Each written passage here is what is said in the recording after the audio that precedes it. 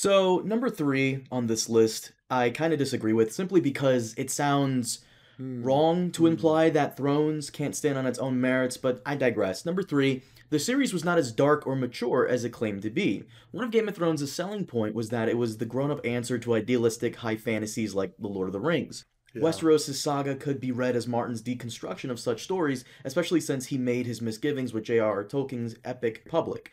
However, Game of Thrones ended up dark, not mature. In truth, Game of Thrones was just The Lord of the Rings with an R rating. Westeros had more blood, profanity, and sex than Middle-earth ever had, but it never went beyond being an edgy fantasy. The series rushing out a jarring, saccharine ending is only more proof of its lack of commitment to its supposed maturity. I disagree with this point from the article mainly because it's kind of an unfair thing to compare the two. Like, even though it's a common comparison that happens all the time, Thrones has enough going for it to stand on its own 2 feet. You know, like other fantasy series kind of rely on The Lord of the Rings to keep fans familiar with like world building, other elements. Because if you've read or seen Lord of the Rings, you kind of, a lot of the new fantasy stuff, you're kind of familiar with what's going on, orcs, elves, all that stuff. But George doesn't really do that. Saying Game of Thrones is an edgy Lord of the Rings is like saying Dune is an edgy Star Trek. Not really. And before we continue on, I do want to give a big thank you to today's sponsor, Raid Shadow Legends. It's a fantastic dark fantasy RPG that brings true console gaming experience to your PC and mobile device. Explore millions of champion combinations and master countless tactics as you take on crazy bosses, dungeon runs, campaign battles, and PvP arena matches. With hundreds of artifacts to equip and over 600 champions, you can build and level up your dream team to raid your way. Right now I'm smashing through everybody with the Royal Guard character, who acts as my wrecking ball, but the Skytouch Shaman is at the heart of my team, who helps debuffs all the enemies to make every fight that much easier. This month is Raid's 3rd year anniversary, and one of the ways they're celebrating the milestone is with all new champion skins that let you customize a champion's appearance to something that suits your style and preference. Personally, I like the Dark Fallen for Arbiter the most. You just can't go wrong with black and red.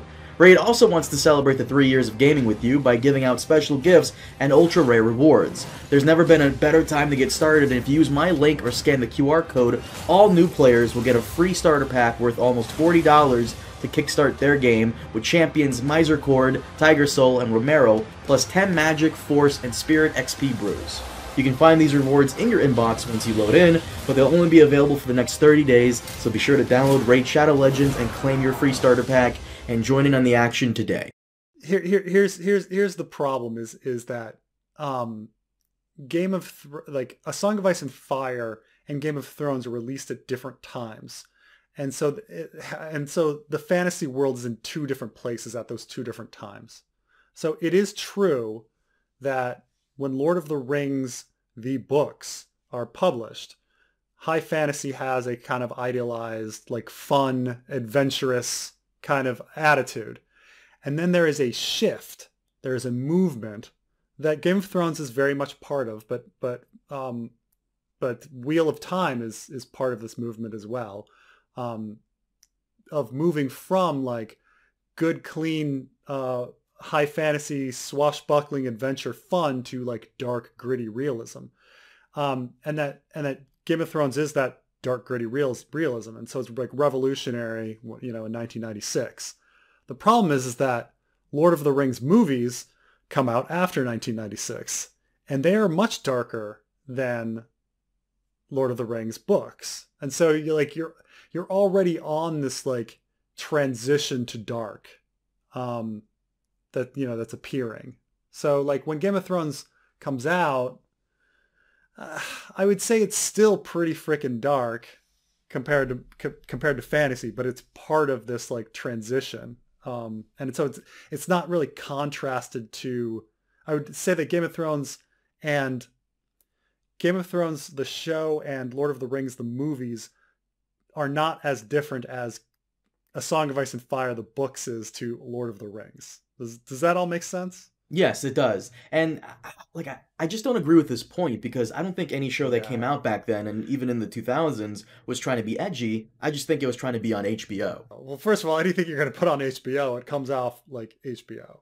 Like everything on HBO, That's it. right? Exactly. It's right. There's got to be tits and violence in every HBO show.